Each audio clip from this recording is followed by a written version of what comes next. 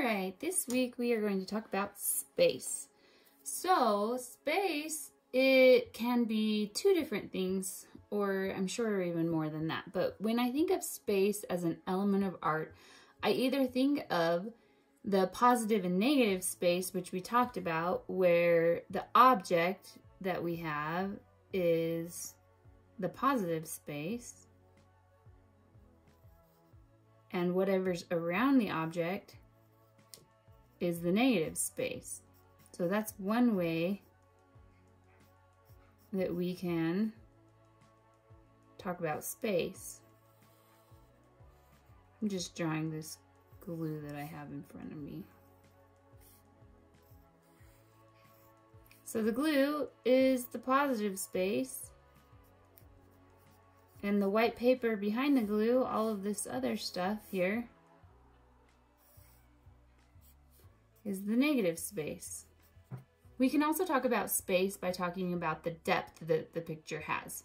So we can make it look like there is space in a picture by changing the size of something. So if something is smaller,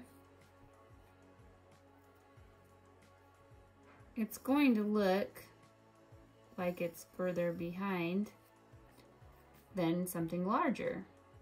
So things that are closer to us appear to be larger. So take, for example, everybody knows that the moon is much larger than our thumb.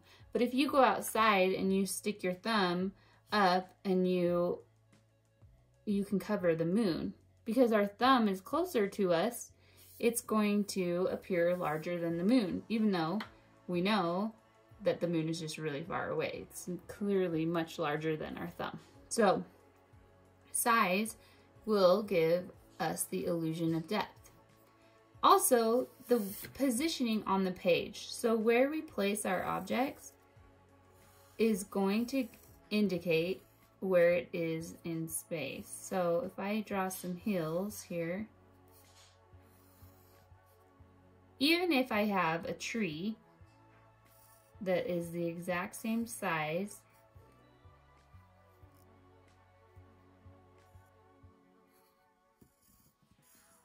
as this tree, these are the same size, but this one's going to look like it's closer to us because it's lower on the page.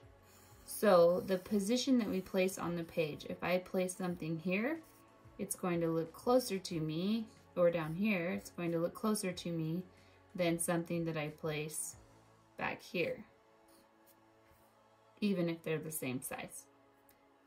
And the last one that we'll talk about today, although that there are probably about 10 different ways that we can make space on a page, is overlapping.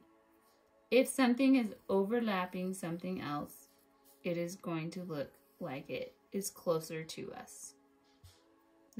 So these are 3 easy ways to make the illusion of depth on the page. For our warm-up note card today, we are going to start with the first thing that we talked about on space, and that's positive and negative space. So I'm going to set my note card aside. I have this piece of paper. It's actually a scrap piece of paper from a printout that I got from one of my kids' schools. And I'm going to start painting it like we did with the texture. I'm just going to add some layers of paint and make it look interesting. I'm going to stick with a monochromatic color scheme, so I'm just going to do different blues. And then we're going to use our scissors and our glue, whether you have a glue stick or Elmer's glue or white glue. It does not matter how you want to glue this down, but then we are going to do a collage on our note card.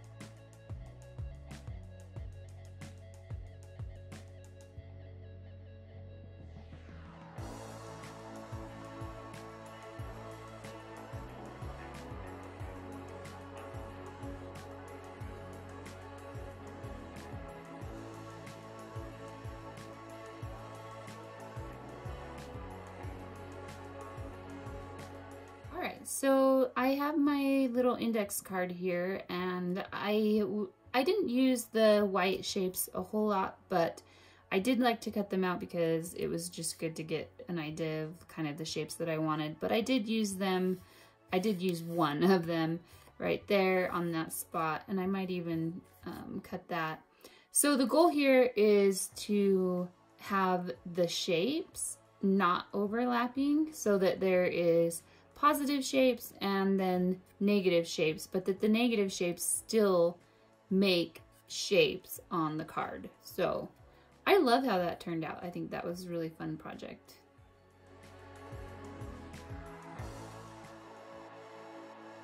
Alright, so I did end up trimming that piece off, which I really like this circular shape of the negative shape. One more tip that I think is helpful is to think of repeating the shapes but making them a little bit different. So this shape repeats itself several times, and also having continuous lines. So even though this shape is different than this shape, there's still a line that draws your eye through the piece. And you can find that in several ways on this piece. So keeping the eye moving through the piece and repeating the shapes, but making them a little bit different, whether it's changing them slightly on how they're shaped or the size of them. All right, so our first project we just worked with the positive negative space. For our more formal project on our watercolor paper, we are going to do a landscape, and we are going to focus on the illusion of depth using different sizes, the positioning, and the overlapping. So I am going to use a couple pieces of scratch paper, and I'm going to make some masks and kind of decide how I want to do my landscape. So if you want to do a landscape, you can decide, I'm going to make masks using this paper and then block out the areas that I don't want paint. You'll see how I use them. So I have a couple pieces of scratch paper, and I'm going to do a few drawings on what I want my landscape to look like. It's going to be very whimsical, and I'm going to use a lot of bright colors that maybe you wouldn't normally see in a landscape, but it's just it's going to be a fun, whimsical project.